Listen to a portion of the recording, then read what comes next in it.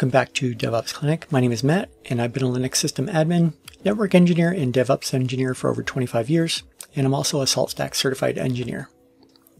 Today we're going to be taking a look at the package execution module. We're going to use this to help patch our servers. To see all the available options for the package execution module, head over to the saltproject.io website, go to documentation, and on the right scroll down to Salt module reference, then click on execution modules. Over here on the left, you'll see where it's the package module.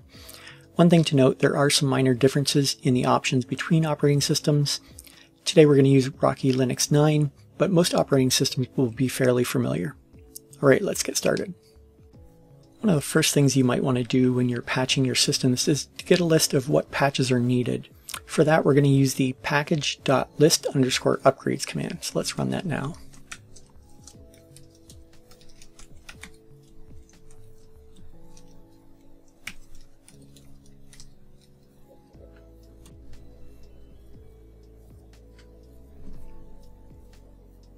All right, now that this is run, let's go ahead and scroll to the top. And right here we can see the first system that came back is the database server. And you can see all the available patches and their versions that will be applied. If we keep scrolling down, you can see the web server. And then finally, if we scroll all the way to the bottom, we can see the Salt server has no available patches. So this is a nice way just to get a list to see what is going to be patched. So now that we have this list, let's go ahead and do an update to something. So let's look here. I can see we have the sudo package needs to be updated. So let's go ahead and update sudo. And we're going to do it across all servers. We're going to say pkg.upgrade. And if we say name equals and then the name of the package, it's only going to upgrade that package. So let's go ahead and run that. All right, now that that's finished, let's take a look. So here you can see the Salt server didn't apply any updates to the sudo package because none was available. But you can see on the web and database server, both had updates available. And you can see the old and new versions. Okay, so what about if we want to upgrade multiple packages at a time? So if we go ahead and use the package upgrade command, we're going to do this against all servers again.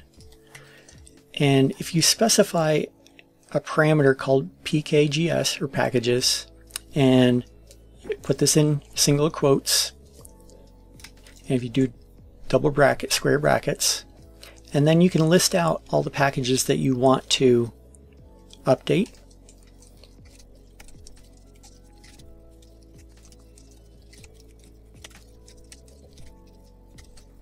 All right, so we've got 5 packages listed here. Let's go ahead and let that run.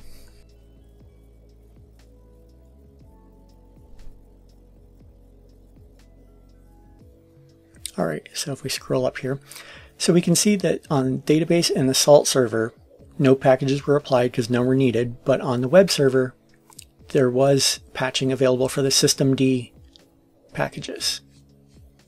Another common way that we like to upgrade is to specify a specific version that we want a package to be on. So let's go ahead and upgrade the tzdata and the curl packages. So let's do packaged upgrade.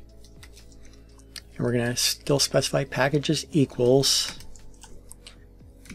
quotes and brackets. And tzdata, we're just going to let it pull whatever the latest version is.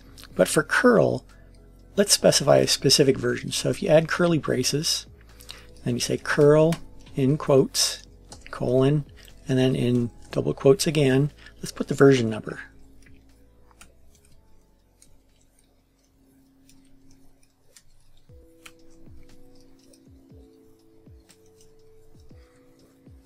All right, so what this should do, it should upgrade tzdata to the latest, curl to that specific version.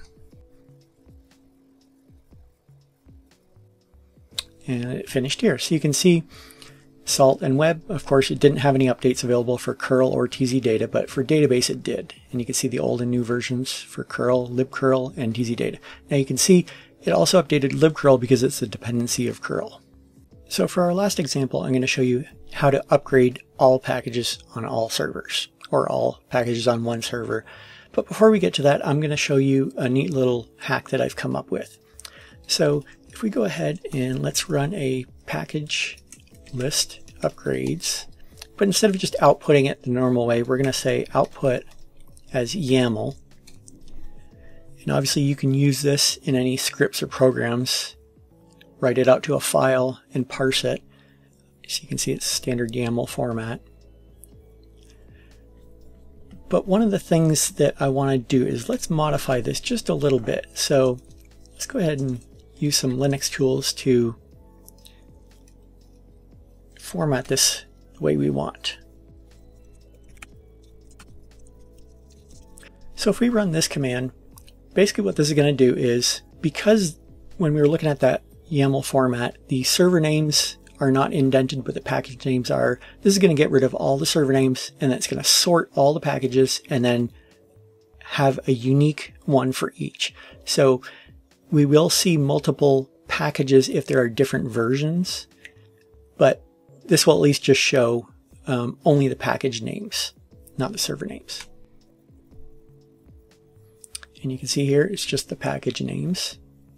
Now, again, it doesn't show us which servers need them. It just shows across our network, these are packages that need updates. But let's take this even one step further.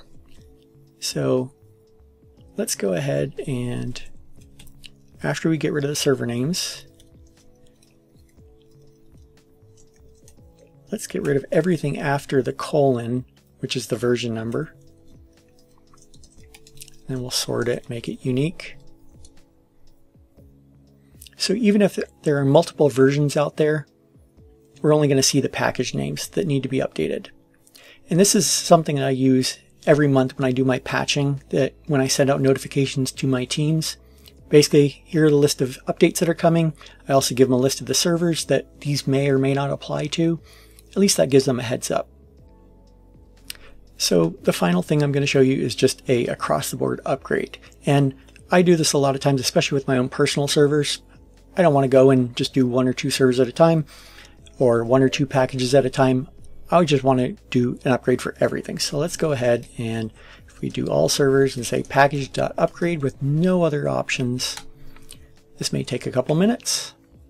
A few moments later.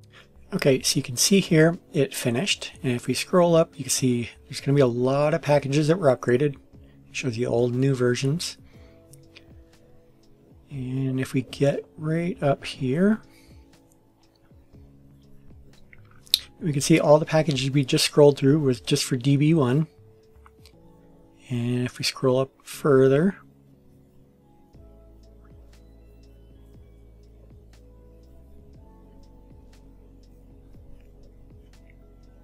we'll see these are the ones for Web 01, and the Salt server had no updates available.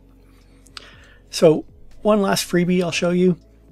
Whenever you patch, a lot of times you're replacing the kernel, and for the kernel to take effect, you have to reboot the system. So let's go ahead, and I'm not going to reboot the Salt server, so I'm going to specify web server, and if we say system.reboot, this will reboot our web server, and we can do the same thing with our database server.